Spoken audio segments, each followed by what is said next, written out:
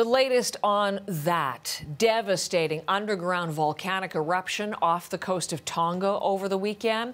The government is giving its first official update, saying 3 people are confirmed dead and there are multiple injuries as well. And as we look at these images, I mean, before and after here, you see side by side, the massive eruption has caused significant damage along the western coast of Tonga's main island, and 3 smaller islands are now being evacuated because water supplies are being affected by all that ash. We're getting images as well from Australian and New Zealand reconnaissance flights. And let's get the latest there from Stephanie Skandaris in Melbourne. These surveillance flights have come from Australia and New Zealand, and they're really showing the extent of the damage on the ground from that huge undersea volcanic eruption. What you can see in the images are the port, buildings, roads completely covered in ash. Buildings and houses are destroyed, they're missing, and we're actually just getting a breaking alert from the Tongan government. They're saying that all the houses are destroyed on one of the islands, on Mango Island, that on another island, only 2 houses remain, and that on a 3rd island there is extensive damage. So we're seeing some of that in these surveillance flight images from Australia and New Zealand. Now, Tonga's government is telling people to stay indoors to avoid breathing in this ash. And there are fears the ash could contaminate food and supplies, but it's going to be very difficult to get aid there, because what these images also show is the airport runway is completely covered in ash, making it impossible for planes to land at the moment.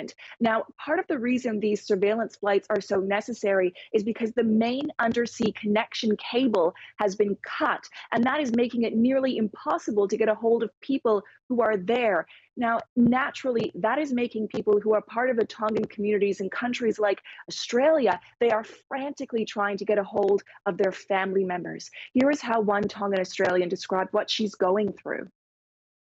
The worst fear is always that you're not going to see the people that you love again. Yeah, that's the worst fear. The worst fear is the suffering of other people. That's hard to cope with, probably even more than your own suffering. Now, sadly, we are hearing now that 3 people have died. Only one has been identified so far. She is a 50-year-old British national named Angela Glover, Heather.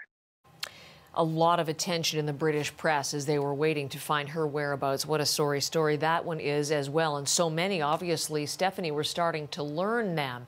What is the world doing? What are other countries doing to respond, and agencies to help? Well, Australia and New Zealand have both pledged to help, but of course, as we said, it is difficult for flights to land until that runway is clear. So Australia is sending a Navy ship. It is the HMAS Adelaide. It is loaded with medical and engineering supplies and helicopters for distribution, but it will take 5 days for it to get to Tonga from Brisbane. The Australian Red Cross, it has also sent equipment, things like water containers, mosquito nets, shelter kits, things like that. New Zealand is also sending 2 Navy ships, and it's pledged $1 million in aid. Now, another concern is doing all of this in a COVID-safe way, but the countries in this part of the world have pledged to help Tonga, help get it back on its feet, Heather. Stephanie Skandaris in Melbourne.